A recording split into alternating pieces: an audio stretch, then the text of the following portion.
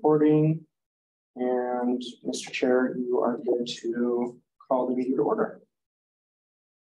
This is Patrick Fisher, today's interim chair. Yeah, interim chair. Tuesday, May 16th. And I'd like to call this meeting to order. And we can do the roll call, please. Yes. Member Strickler, absent this time. Member Schwarzer, absent this time. Member Fisher. Here. Hinman. Present. Keats. Present. Langdon, absent this time. Shin. Here. Taylor. Here. Perfect. Mr. Chair, you have a quorum. Thank you very much. Item A2, public comment. I haven't received any cards. There's just need to check to see if there's anybody online. If anyone on Zoom would like to give public comment, please raise your hand using the raise hand button at the bottom of your Zoom window to indicate that. I'll give you a minute.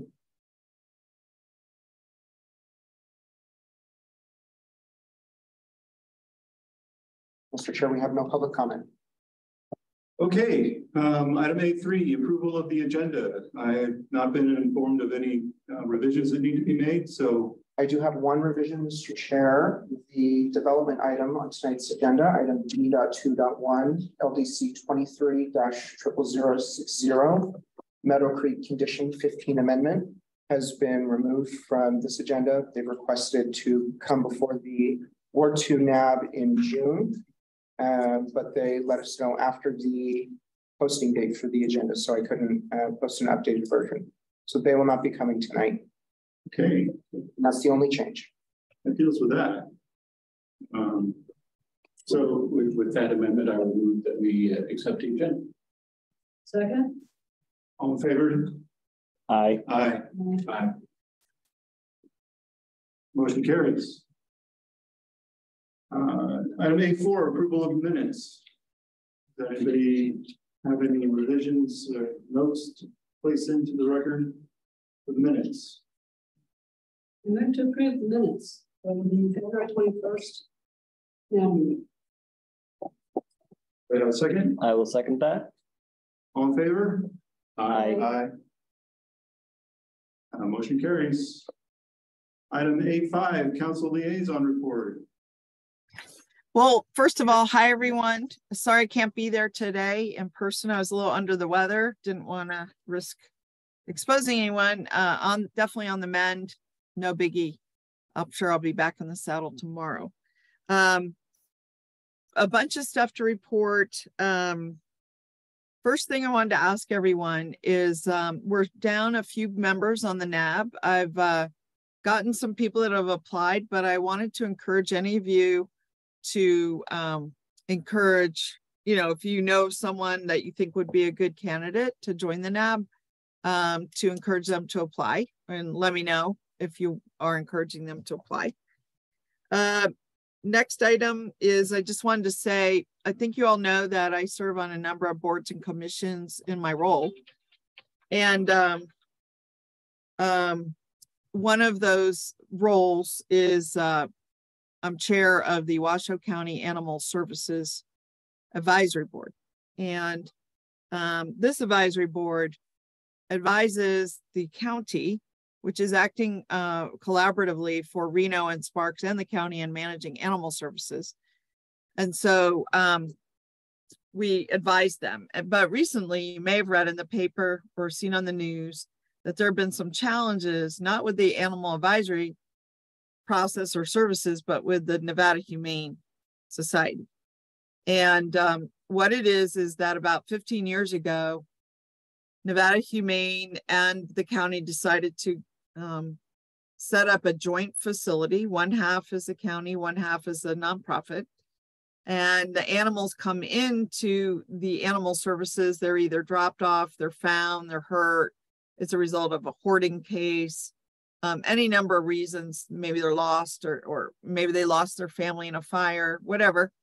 They come to animal services and they do their thing. And then it's up to a 5-day hold. And then they transfer the animals over to Nevada Humane to get adopted. And the problem has been that there's been some breakdowns in the management at Nevada Humane Society. Apparently it's been going on for some time. But what happened was I had posted a regular notice for a regular meeting to have Nevada Humane come in and present their audit. So both Animal Services and Nevada Humane are required to have basically an audit every 5 years. And so the audit was done about a year ago, and we had never gotten a presentation. We'd gotten one from Animal Services, but not from Nevada Humane.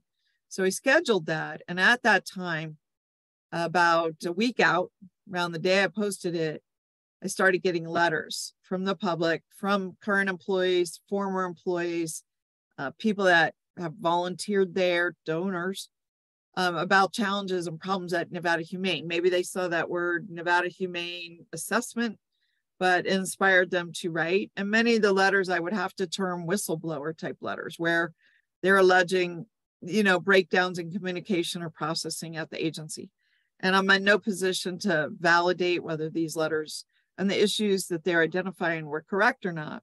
But at a certain point, after you get 5 letters, then 10 letters, then 15, then 20, then 30, you know that there's some kind of major issue. So at the meeting, unfortunately, the head of Nevada Humane Society did not show up to give his presentation. And that only added some fuel to the fire. And then the letters really started coming in. One letter alone by one letter writer covered some 300 pages and was also submitted to the Attorney General and to IRS for some complaints about fiscal mismanagement. Again, don't know if any of that is correct. But the upshot of it was by the time, so I scheduled a separate meeting, a special meeting. We only meet 4 times a year. I scheduled a separate meeting, and that meeting was yesterday. And it ended up being about a 6-hour meeting where we heard presentations from a variety of people. But what had happened between the regular meeting and this special meeting was that the CEO had resigned. 3 board members had resigned. They had a new board leadership. And there were a number of other changes that had taken place. And in fact, the very day yesterday of the meeting, the board had hired an interim CEO the day before, Sunday. So anyway, it was a very productive meeting. And I'm just telling you all this basically because you're residents. Reno is a very pet friendly town. People really care about their animals and very invested. We're a town that runs on nonprofit, the work of nonprofits. And, as residents, you would likely be interested in them because it's taken up a lot of my personal time, as far as council time, I should say. I thought you would want to know about it. And I'm about to leave it there. If there are any questions, I'm happy to answer them, or I can move on. So. Okay. So, a question? Yes. Yeah. All right, so is there a continued investigation about the alleged animal abuse and fiscal irresponsibility? Yeah, so the IRS and Attorney General's office will be doing their own separate investigations. And again, I have no oversight over the Nevada Humane Society. It is a nonprofit. It is governed by a board of directors. I'm sure that the people they pay the most attention to are their donors, in terms of who are they accountable to. They have set up a hotline so that concerns can now be vetted by the board instead of having a management intercept there, so that the board is more cognizant of what's happening. They say they are following up on investigating. In fact, I guess May 22nd, they're having some type of investigation. I'm not sure by who, but they'll be analyzing some of the complaints, doing walkthroughs and so on. So it doesn't begin and end here with a new interim CEO. They're going to start a nationwide search for a permanent CEO. They're taking it very seriously, obviously, just the fact that there's been this amount of turnover. But in terms of turnover, they've also lost a number of employees that were either fired or quit due to concerns about management. So they've got a lot of organization rebuilding to do as well. I'll leave it there. Thank you. Anything else? Okay. Well, anyway, the one note I'll leave you on is I think it is in the process of being turned around, and we can all feel pretty good about that. A lot of people are coming out of the woodwork offering to serve on the board. And that is a beautiful thing. The only challenge is that what they really need are some people on the board that actually have knowledge of animal welfare processes and procedures and the business of. And so I'm encouraging them. I'm staying in close contact with them. And everything I've done is more in the question asking, informal. Again, we don't have any direct oversight over NHS, but nobody does, but everybody cares. So I've sort of stepped up and to avoid, I guess you will say, of nobody being in charge, and said, well, we'll at least, you know, push the process a little. So that's what I'm doing there. I wanted to tell you a little bit about internally redistricting, and I think we talked about this briefly last meeting, but I know a lot more now. So here's some things, and I don't know if this is of interest. I mean, we did cover it briefly last time, but so it's a pretty big change. We'll probably see the biggest change in wards that we've seen in several decades. And the reason is because usually it's an incremental process, but here we're actually adding a new ward, a 6th ward. And in order to do so, each ward has to lose somewhere between 8 and 10,000 people. And that's a pretty big number. I mean, that's 20% of our population in Ward 2. And I have learned that for Ward 2 and Ward 4 are the only wards that they're trying to keep somewhat together. That is because Megan Ebert and myself won election, and we are elected for 4 years to represent a ward for, 4 years, a Ward 2 in my case. And it's actually considered something akin to a property right.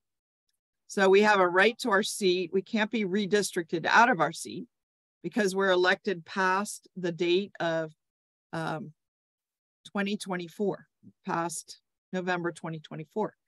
My term goes to 2026, and so does Megan. So, however, I have found that they have to reconstruct the boundaries of Ward 2 for us to lose 10,000 people roughly. And I have found that we could actually gain people too. We could take on part of Ward 1, lose more than 10,000 people from Ward 2. We could even be, someone said we could be renumbered. So we could even become, those of you that live near me, because I have to be included in the ward, we could become Ward 1.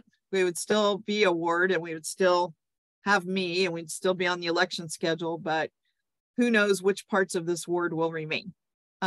We adopted some principles at the last council meeting last Wednesday, and the principles have to do with things like adhering to the 2020 census, adopting wards that are somewhat blockish.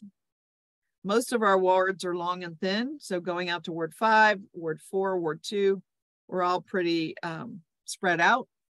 And that's apparently unique because of our geography. That's where people live. But with adding a 6th ward gives us a chance to become even more blocky.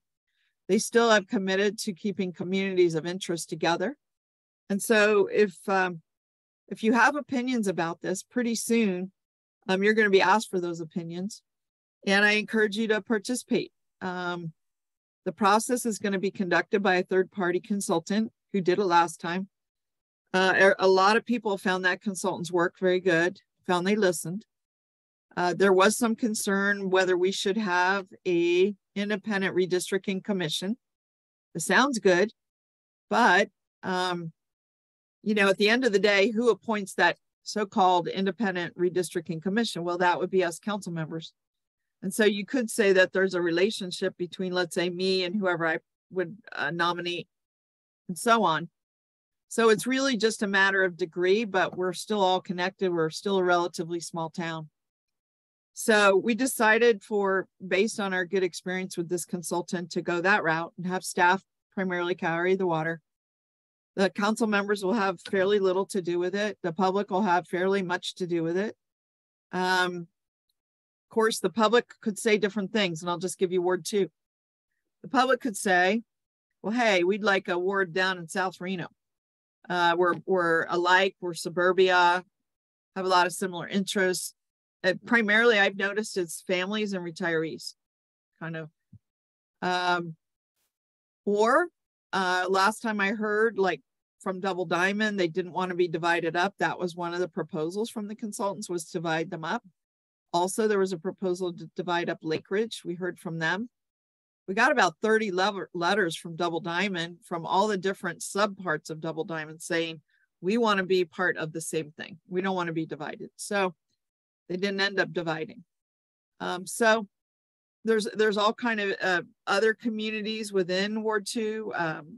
There's cultural groups that hang together and so on and so forth. So I encourage you to participate if you can.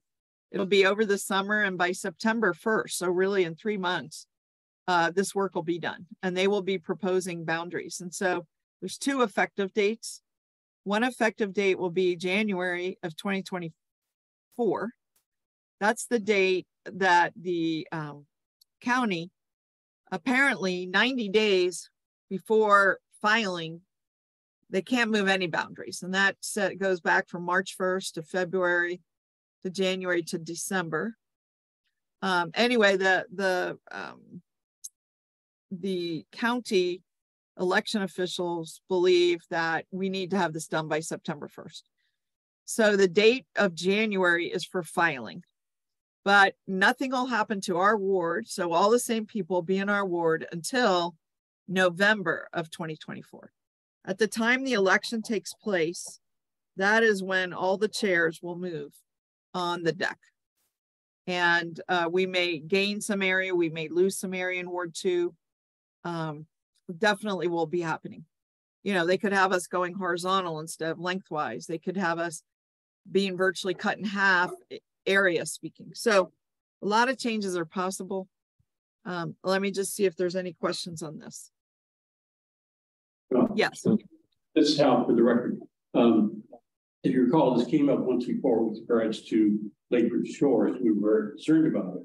And one of the things I'll touch on is, you know, you were elected for a 4-year term. As far as we're concerned, we elected you to be our council person. That's an important issue for us, you know, and we determined that through a democratic process. So we certainly, the Lake Ridge Shores are very much, I think, you know, haven't taken a vote or anything, but I think very much we would like to say with Ward 2, we've been there a long time, and again, we very much support you representing us. I think that's very much in our best interest. Well, I certainly have gotten to know various parts of the ward. I know it was heartbreaking for me in some ways to lose Virginia Lake area. I have built up such strong relationships. I'd worked on the lake for a long time. I had also invested a lot of council money in the lake. I got in the Watt Street area into a repaving program, etc. And then to suddenly lose those just months before the election, well, before the filing, was really rough for me, just mentally. But I have put it in perspective. I mean, I've thought, well, it's like losing a children. No matter which way you cut it, it was hard. And I didn't want to lose anybody. Frankly, I built up such strong relationships, but I understand. And so this time I'm going to lose about 10,000 more people. There's no doubt. Could be more. And how, you know, maybe Lake Ridge stays, maybe the heart of it gets compressed around where I live. And that's one of the challenges that they have, is organizing around where the 2 council members, myself and Megan Ebert, live. And, you know, I ended up literally half a block from the line. And, you know, that's just the way it was. So I will certainly let them know that it's best coming from you, Hal, not me. And then Donna had a question. Yeah, I was, even during the council presentation, I was still a little confused about the 2 dates. Like, you know, there needs to be a 6th ward in time for somebody who wants to run in that ward, I guess. So the 2 dates, can you just explain that again? Sure. So the first date, which is basically January 1st, 2024, we'll call that a date and name only, meaning theoretically, so you'll see the boundaries, and somebody that wants to file for office can see the boundaries and know where they will be living come November 2024. It's like an early warning of what it'll look like in November 2024 to allow people that want to run, they will know what the boundaries are. And for example, people that, let's say it's Lakeridge stays in Ward 2 with me. Well, nobody in that area can be filing to run come March because I'm still in the seat. But let's say, I'm just going to pick something. Let's say they carved off Double Diamond. Double Diamond would not be with me. That means they'd be with someone else, and probably open seat. Somebody could run. So did that help, or do you need me to say more? What's the second date? The second date will be as soon as the election is certified. Let's say they carved out some part of South Reno. Suddenly, as of November 2024, I would no longer represent that area, but a new person would have been elected that did. Or let's say I didn't cover Huffaker anymore, as another example. Maybe they draw the line down Virginia Street, for example. I had been representing Huffaker over there and all the South Reno stuff, and even apartments around Meadowood Mall. Those could suddenly be in another ward, and that ward would be open for election. The person could have filed, could have been elected November 2024. As of that date, Huffaker, South Reno, let's say, would no longer be part of Ward 2 on that date. But up till then, I would represent them. So I will lose 10,000 people somewhere, maybe more. And I won't lose them, though, until November of 2024 is when the official switchover date is. Okay. Does that help? It does. Thank you. Okay. And anyone else? I have two questions. So Sure. Has there already been proposals submitted or like maps drawn out to give like a general idea? Okay. And when they are submitted, who is going to be the person or persons that are approving it? Would it be the city council, the county, the governor, so to speak? Like who would basically be? So it will be the city council will be approving the maps. Okay. No other body, not the county, not the governor, nobody else, not the legislature. Your first question, I wanted to say, make sure I say words, was, would you say it again?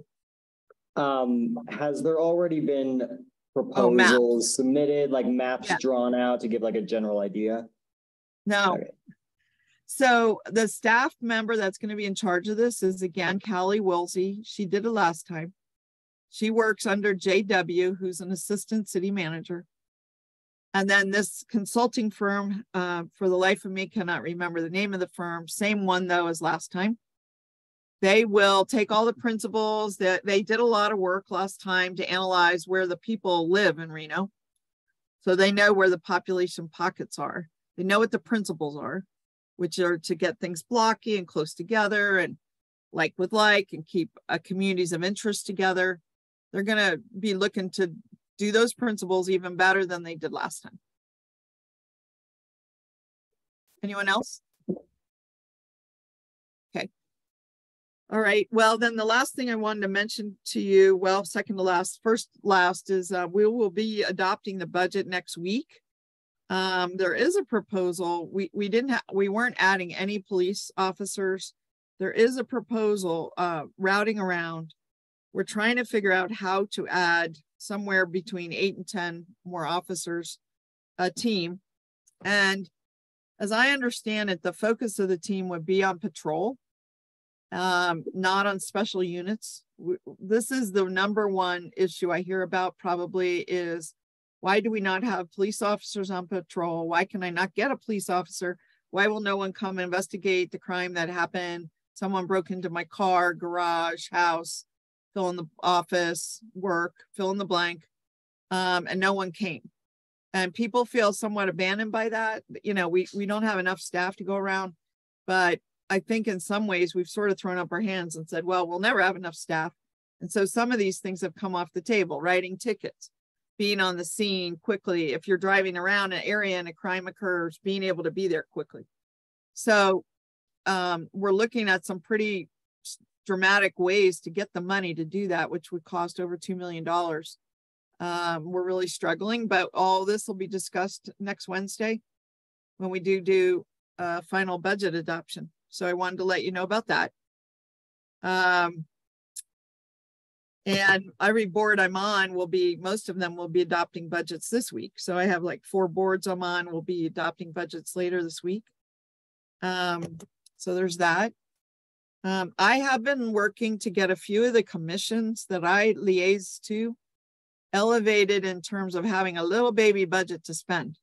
So if you're in historical resources, maybe it's an event like we had last week to celebrate our historic award winners, which there were 5 businesses and they were totally amazing. Some of them have been in business over 100 years in Reno. So we got to celebrate them. It might be the Urban Forestry Commission. You know, I help them with awards too, on Arbor Day, award ceremonies, and we're always scraping money together to support these activities. I don't know that I'm going to succeed this time around, but I am going to keep working on it. Right now, I've mostly been given my council money to help these commissions that I work with, you know, do a little bit more. I'm hoping to institutionalize that. So that's something I've been working on. The budget is pretty flat. Even though, and I'm still kind of puzzled about this, even though there is an increase in money at the state level for a variety of things. I mean, they've talked about an extra $1 billion or something, or millions of dollars to go to education that weren't there before. The city is seeing relatively no change. Luckily, we're not going down, but we're not really going up either. And so there's been a drop in some revenues and an increase in others, and they balance each other off. So we have a pretty flat budget. So we're struggling to add a few people in this world of flat budgets. So that's what's going on in the budget. Any questions about that before I hit my last topic? Yes. What time is the budget meeting going to start? Well, it's our whole council meeting, and the budget is just one item, and it's kind of in the middle of the meeting, so that could easily be around the 1:32 time frame, something in there. But you know, if a person absolutely wanted to know what was going on, you'd want to start at 10. There's the public comment and so on. So unlike our other budget meetings, which were all day, we started at the 10 o'clock and it was all about budget. Anyone else on that? Okay, last thing. For years, this group has been interested in the Dutch brothers. I think everybody recalls that they were issued about $12,000 to $13,000 in fines, primarily for stacking in Virginia Street opposite the convention center. So they were being set up for a hearing to lose their license, their business license entirely. I mean, they'd only paid about $9,000 of the $12,000, and they continued to violate the requirements of their permit. And so this is one of the first times the city's getting kind of tough. They don't generally go around yanking people's business license, but in this case, it was sort of enough is enough. Like, do you not hear us? Well, they did get the message. And so right before the revocation hearing, they instituted some changes, and the city staff reviewed the changes and thought that they were significant enough that they could cancel the revocation hearing. And apparently they've been pretty successful in preventing the stacking. They have a flagger, they have a security system now. They wave people on, and you know, people do get mad if they can't turn in, but that's just how it is. And they have opened up another Dutch Brothers down the way a bit. They're looking at opening yet another one in that general area because the demand's so high. They also looked at their business model, which we talked about last time, was to be very, very friendly and engage in conversation, which meant the line was longer. And they've amended that. They're also looked at setting up dual lines. They also looked at people taking orders outside.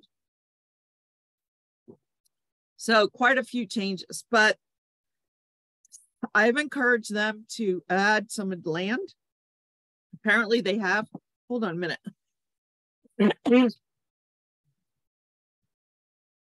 Sorry. Apparently They have made some overtures to their nearby land, the people that own land behind them to see if they can acquire more land. And they have not been successful. So, you know, they're continuing to evaluate it. And I met with them since all this happened. They actually reached out and met with me. And what they'd like to do is come to the NAB and make a presentation, both with their manager, who will now live in Reno. Okay. And number two, include 1 or 2 people that work at that store, at that specific outlet of Dutch Brothers, to talk about the issues and what they've done. So I wanted to give you an update because I know this is something you all have followed very closely. So there's the update, coming attractions. Any questions? Okay, well, that's great. Any questions in general for me before I give the floor back to Patrick? Okay, well, that's it for me tonight. Back to you, Patrick. Very good. Thank you very much. That was, it's good to hear that the Dutch Brothers is finally getting its act together. Right. Enough pressure has been brought to bear. So, and that'll be fun to welcome them here to hear more about it. Well, and I think it presents the message that if other people are planning on abusing that situation, that the city will in fact be proactive on it. That's a good message. I think it's critical that we have teeth to our permitting system. I've always felt that way. One of my first government jobs was managing a regulatory department, and I knew that enforcement was key. And I see we have a police officer here in the room, and I'm sure that he would agree. Definitely. Thank you. And we will move on to item A6, staff liaison report. Tyler. Hi, everyone. Tyler Shaw, Community Liaison for Ward 2 for the record. I just have a few things on my update for all of you. I did want to let you all know that the spring Ward 2 community cleanup is next weekend. Saturday, the 20th, is going to be at Damani Ranch High School. It's going to feature hazardous waste, e-waste, and regular waste. You don't need to bring an ID or any proof that you're a waste management customer, anything like that. It's going to be from 9 to 12. And they're not going to open the line likely until 9 o'clock to make sure that things don't pile up too much. But when you do come, like I said, they're taking hazardous and e-waste. So things like batteries, paint cans, they even take appliances, old stoves, anything like that. But we'll be sending out a constant contact to the Ward 2 newsletter soon, so we can make sure everyone's got information on that. And they also sent out postcards to nearby residents to let them know of everything that's going on. So that's my first item on the update. And then our next staff meeting will be on June 20th. Here, same place, same time, 5:30. Sure, June 20th. June 20th. Right. I just want to say, encourage you all to bring your stuff. And also, you know, feel free to come and pitch in. I know Patrick has before. You know, I don't know what this story is with volunteers, Tyler. So we've been gathering volunteers, so we will have volunteers for this cleanup, but if you'd like to volunteer, you're more than welcome to. Just let me know, and I can coordinate with the person who will be running the cleanup, and we can make sure we've got you on the list. Who's that person, Tyler? It's Sierra Lindsay with Housing and Neighborhood Development. Who is it? Sierra Lindsay with Housing and Neighborhood Development, hand. Okay, I don't know that I've met this person, but look forward to that. Okay. You can set up a meeting. I'll be there as well. So there'll be a couple familiar faces at least. All right. Item D1. Ward 2, Reno Police Department quarterly update. We have Lieutenant Dye. Lieutenant Dye here with us. Hi. A little while.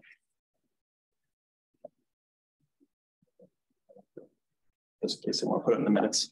Okay. This work for everybody? Come over here. Yeah. You see me? Yeah, you can see you on the camera. So I look at I looked at the stats, and in Ward 2, it's the second lowest as far as reported crimes. And the top 3 that I saw that I went into and did some research on were the destruction of property, the stolen vehicles, and the crimes against person. Because crimes against person is a pretty vague category. In the crimes against person, I saw, it's kind of hard to describe. There's really like a lot of stuff that's weird. Like someone said something that they found offensive online. And it's like an arbitrary name thing on like a social media platform. And so they filed a report. So that gets categorized as a crime against person. And so there was a couple of things like that. One was a child abuse, but it wasn't, I mean, legally it was a child abuse, but a lady was mad about her order at McDonald's and went and like punched the girl through the window, who happened to be, yeah, I'm not kidding. I read this and I was like, really? Who happened to be 17. So she was charged with child abuse, rightfully so, because if you're that mad about your order, you probably have other things going on. A couple other internet things. One was a note on a car, and it just said like, I miss you. And so the person thought it was an ex-boyfriend, but it was just simply a note on a car. So we have some stuff like that that gets categorized as crime against person.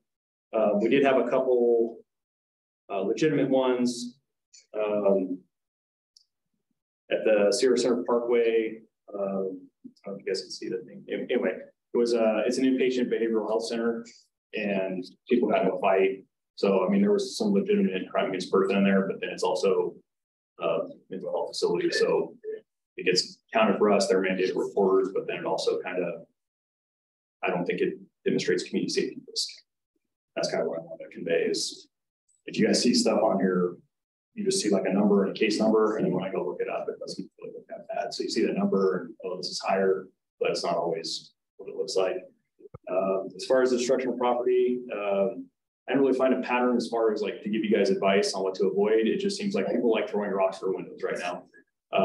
Everything I read was either a rock through a car, rock through a store window, rock through a plate glass window, a residence or an apartment as they're walking by. Some people suspected it was maybe an X or something like that, and other people had no idea who it was. So I would presume kids, but who really knows nowadays with the level of drinking that goes on, and then there's a lot of people with mental health issues that kind of normally think about things, and they go to jail, they're happy because then they get food in the shower. So, and then as far as the stolen vehicles, a couple of these were embezzled, where someone had a rental, either like a U-Haul or one of the Enterprise Hertz, something like that, and they just never returned it. A couple of these are recoveries.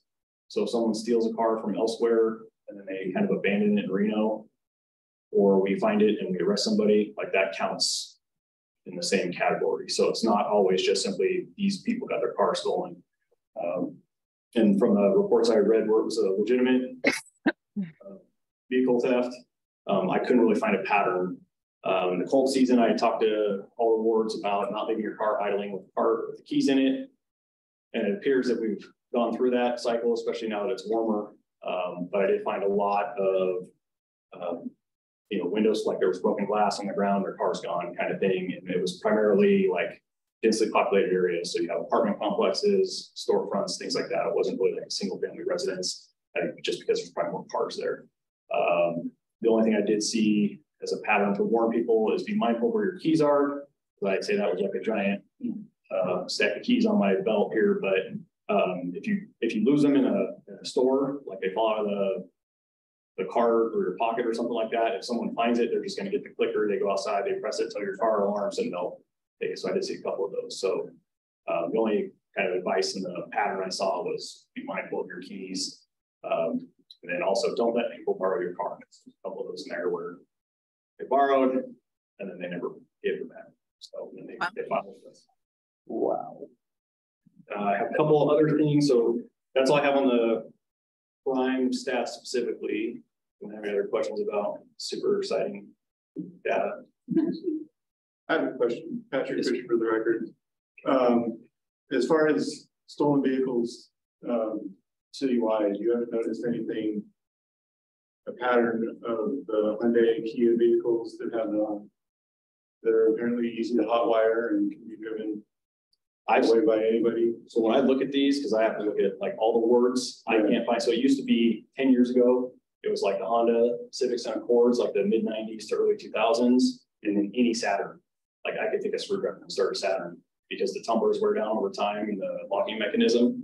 And now, unless it's like a proximity key, like the fancier cars have this. So if you have a push button start, you basically have a proximity key, and those are a lot easier. But in time, just in and out, sooner or later, the tumblers and the lock become easier to manipulate. We call them bump keys.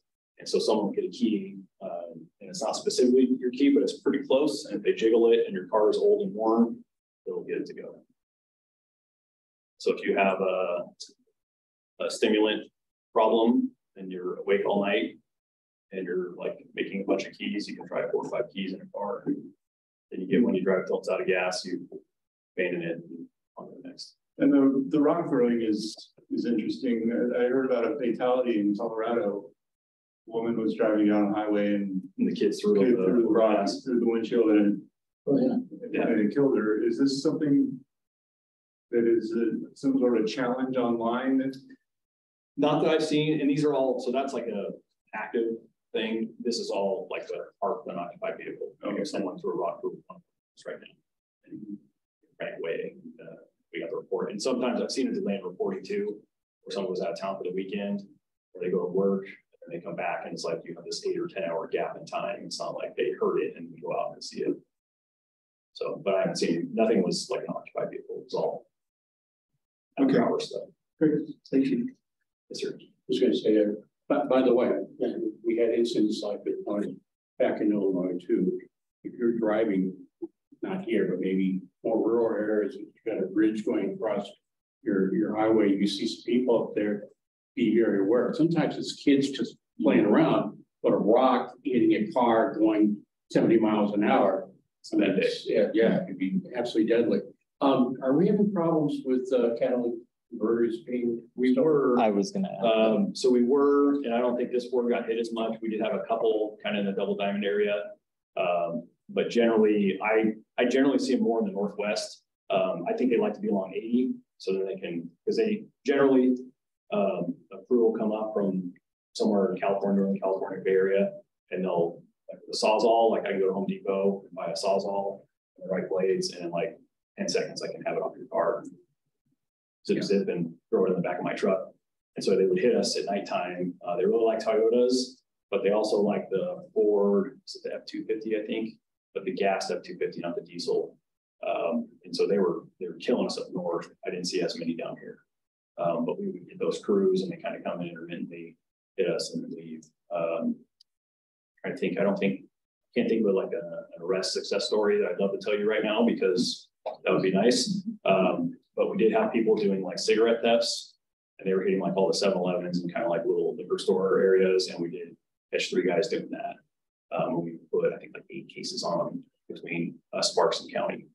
And so that was a good one. And I thought they did a press release on that, but they, of course, have already built out. It's not back in California, but I can't think of the catalytic converters recently, like within the last couple of weeks or month. Yeah, thank you. And then I have excellent news, because I know everyone likes to talk about street racers. We did, it says 2 ops, but we just hit it on a Friday and Saturday night in April. We had, here it is, 72 citations issued, 2 arrests, 4 parks towed over those 2 days. And then I think with our new chief, she's pretty aggressive toward these and sending the message. So I think there's a press conference tomorrow morning at the Reno Police Station at 10 o'clock in the morning. Tyler, did you already have that, or? Is that just a press release? Yeah, I can send it to you. I've got it. I'll make sure it's, I'll send it out to everyone. And so they're kind of having, this is kind of what we've been waiting for. We've talked about this, I think, in the past. We're gonna have our chief of police, Sheriff Balaam, Crawford over from Sparks, our city attorney, Chris Hicks from Washington County DA's office. So we're gonna have everybody in one room, so there's no finger pointing. And so I think they're gonna come up with a collaborative plan. And then I think anyone else that has some input in that wants to talk about it or has some questions can ask those questions. I won't be there because I won't be here. I'm going out of town, but I think this is really important. for those that are interested that can show. And then on that note, I finally, I have to like dime myself out, but I finally found an obscure law that does make the actual trick, they call it trick driving. But an unauthorized trick driving display, they did make it a gross misdemeanor. And then it's like 2-page law. I missed it previously because I looked for the spectator aspect. I want the spectators to be a higher thing than a misdemeanor for us to work on it. But the actual guy driving is a gross misdemeanor, which gives us a little more authority as far as our ability to like go arrest them. But as I've talked about before previously, I don't think they're here the last couple of times I talked about these, but I brought a couple of copies in case anyone wants them. And I went and did color coordinated highlighting. So I have a couple of these if someone wants them.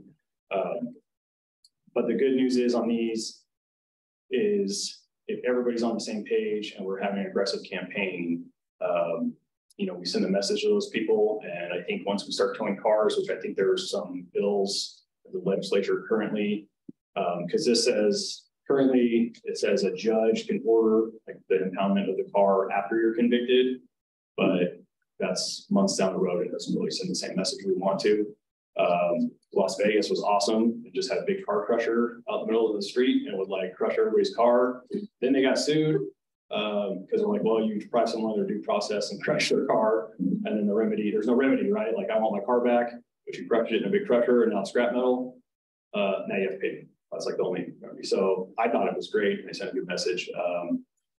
But our chief being from Stockton, I think they have some innovative ideas. In California, generally being more liberal is a little more restrictive. And so they had some ideas. I attended like an online seminar. I think San Jose PD put it on just with some ideas. And again, they have different laws that we do at the lower levels. So they did some stuff that I don't feel comfortable with. But they had helicopters. They got like 100 cops.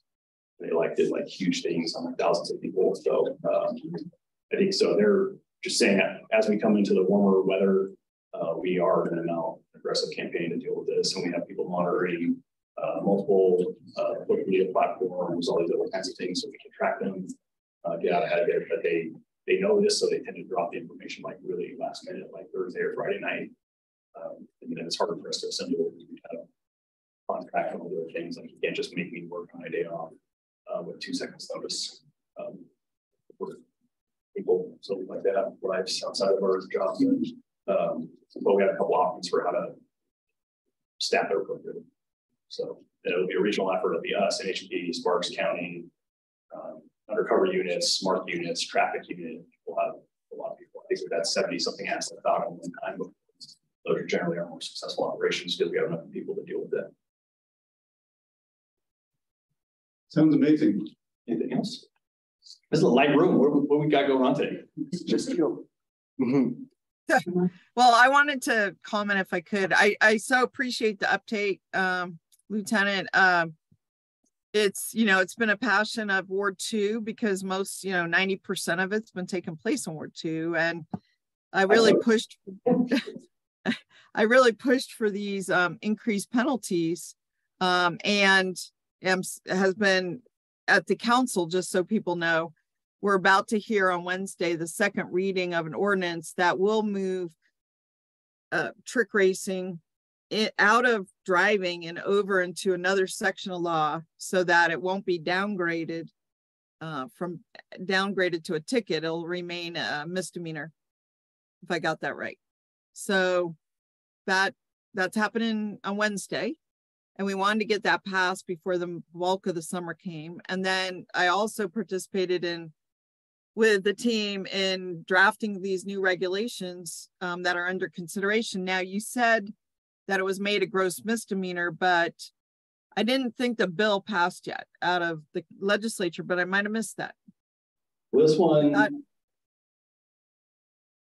don't see the update in here, but I got this online. And it's NRS 44B.653. And the problem is, and you can't see it, Mr. Stewart started, but it has like 5, you know, it has reckless driving, organization of the speed contest, driving or facilitating driving, you know, so it has like 6 different sections to it. And then it's like 2 pages long. So I think in the volumes of information, it was just easy to miss because I have You're far away, so you can't see. But Well, anyway, what it says I down here is the penalty. So it's just kind of one of those things that gets Right. missed. I think they're looking at adding additional things to it because this is Right. simply the driver. And if anyone's seen these, good for you if you haven't. I know we've all heard them. If you see these, it's kind of like a big ring of people in cars, and it's hundreds of people, and then 2 or 3 cars in the middle. So the way the statute's currently written, everybody hanging out is doing the misdemeanor, which really limits our ability to do much enforcement wise. But the 2 people in the middle, like that's the gross misdemeanor, and that allows us to kind of arrest them. You know, sometimes it depends on the circumstances, but we like to tow the car. Our policy supports it, the law supports it, but it's not like an impoundment. So they get arrested, they go up, they bail out, and then they go get their car from the tow yard. They can literally be out the same night. So that's kind of the way it's written currently, and they're looking at changing a little bit of that so we can impound the car for 30 days. The idea being 1, it's a deterrent, and 2, it generally racks up pretty significant fees.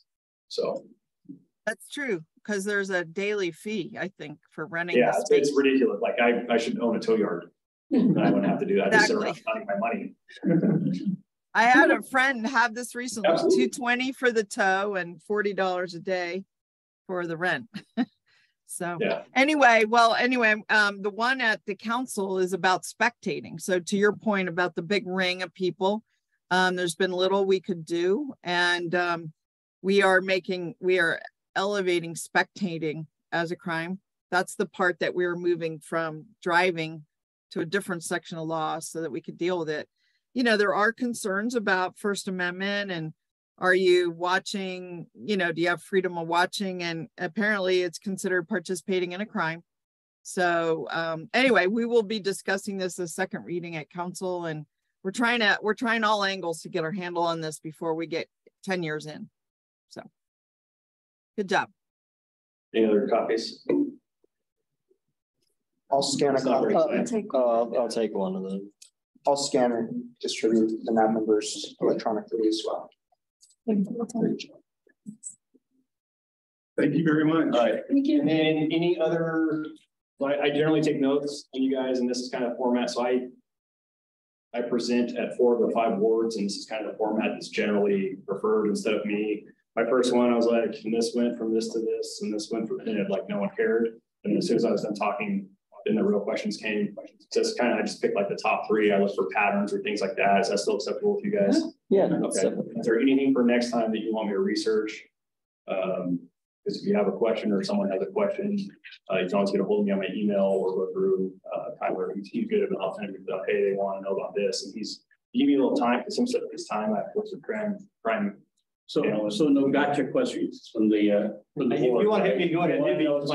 I'll make So some. that's okay, because then we get better information. Yes, Okay, I like, if you give me about, I need minimum a week, but if you can beat that, I'll have more thorough picture to give you. No, that's very fair. I have a question Okay, go ahead. for me. So I got a call from a constituent in South Reno, and this is what they said. They said that the property, they're in a Lennar development, and they said the property next to them, Lennar is virtually abandoned. And so what's happened is that a lot of people have set up camps on that property. It basically, they're acting like it belongs to no one. And I didn't know, since it is still technically private property, I told this person that I thought that Lennar should deed the property over to the HOA as open space, so the HOA or the Landscape Maintenance Association could have some role in that. But right now it's just considered abandoned. And I don't know if you've dealt with this before, like just abandoned property, like property people claim no one owns. And is it like a no man's land, or how do you deal with that? So for us to be able to take any sort of enforcement, it has to be either fenced off or posted no trespassing. And that's generally at the behest of the property owner. And so so it's kind of a weird legal explanation. It sounds dumb, but then it doesn't if you ever get sued. So if we go up there and we say, hey, you guys all have to leave, we all know, like everyone knows they have no legitimate right to be there unless it's like an adverse possession kind of thing they're trying to do. But generally speaking, everyone knows it. But until the property owner says that guy doesn't have permission to be on my property, there's not much we can do because we don't want to get sued. We don't want to take that liability. So it's just be a bad decision to take enforcement action based on that. So if they, like you're saying, generally what we do is we would work with code enforcement and we go through the nuisance avenue, and then they would find the property owner. And Alex Woodley's amazing at that kind of stuff, where they send a notice out to the property owner. I see your smile. I know what you're going to do as soon as you work tomorrow.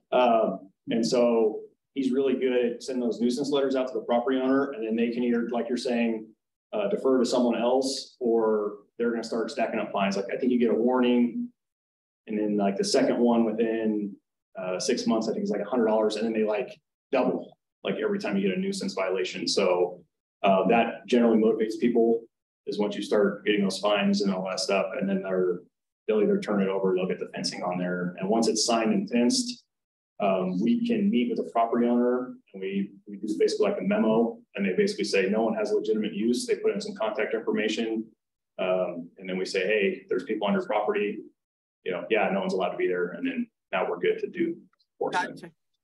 That's super helpful. I will share that. Anything else? My question, yes, Patrick Fisher, for the record, was similar to that, in that, do any of your categories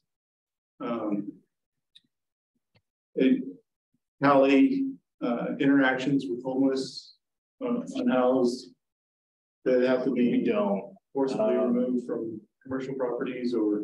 No, because it would just be categorized as like the road crime, burglary, trespassing, something like that. That's not a data form we collect. I know a lot of people want to know that, and I would love to see that statistic. Like we could just check a box or something like that. I'd also like to see people with mental health issues, because I think that's kind of a thing. I saw an article, I'm just speculating at the numbers, I can't remember exactly what it was, but they had, before 2008, how many people were like in a lockdown facility, and then now the number was like maybe 10% when, nationally. And so basically all those people are out. So we don't think it's humane anymore to lock them up, but then they're roaming around. Right. And generally a lot of the people that have like a marginal mental health issue that can be medicated, just from my own personal interactions with, hundreds of people over the years, they don't feel themselves wean off. So they're like, I'm fine, I don't need to take my medicine. And then 2-3 days, a week goes by and they don't take it. And then now it's like slowly crept back in and they don't even know what's going on. So we don't track it. I think we look at the crime specifically, and then we look at like demographics, race, age, things like that, of both suspect and victim, kind of half, and then that's it. That's what the FBI and DOJ likes for their data collection. So that would be nice. Thank you. Thanks. See you guys next time. All right. Okay. Thank you. Thank very you. much. thank you. That brings us to skipping B2.1. It's now from the agenda. Brings us to section C, board commission committee member reports and announcements. Anybody on the board have anything that they'd like to announce? Well, I'll just say, don't forget to bring your stuff to the trash event. Yeah, I worked the last one at Damani, one of the last ones at Damani, and it was, boy, it was busy the entire morning. I know. We're gonna have to get tricky on how we set up the lines this time. Yeah, I definitely think it's going to be just as busy, if not busier, this time around, because people are now aware that Ward 2 is doing this, and that it's a great way to get rid of a lot of stuff. So, well, we've been so inspiring that other wards have adopted it as well. In fact, I think 2 or 3 wards have already gone before us in the previous weeks, and they're doing it too. So it was like we caught fire. excellent.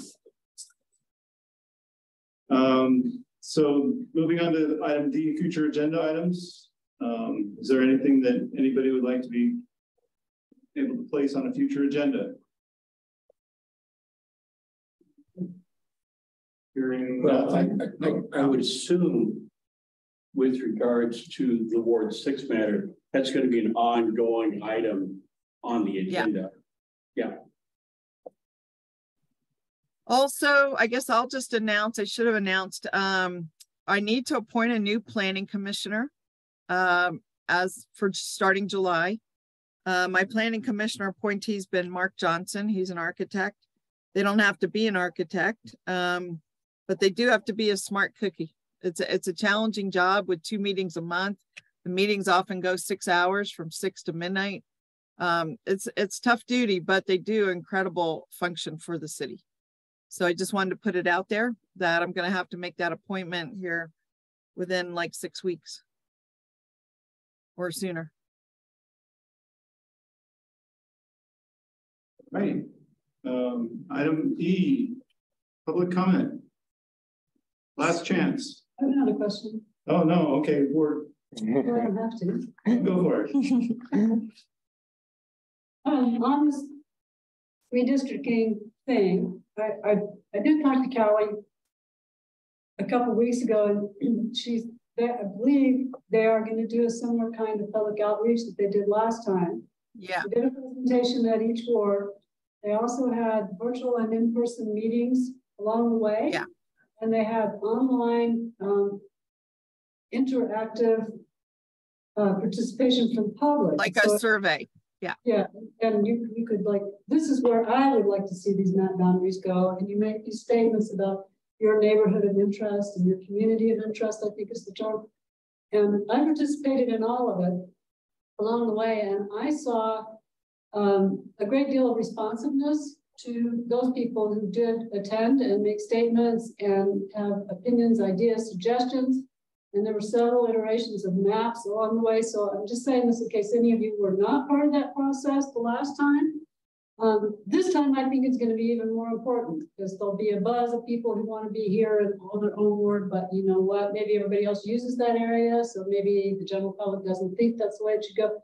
It's going to possibly be a much bigger thing. And I think the city's going to mail postcards, I think, to every resident, right, in the city. And that will have some of this information on it. And I just would encourage you to encourage everybody you know, this time above all, to participate as much as you can. It was a very well done process last time, and the public engagement was very large and very productive.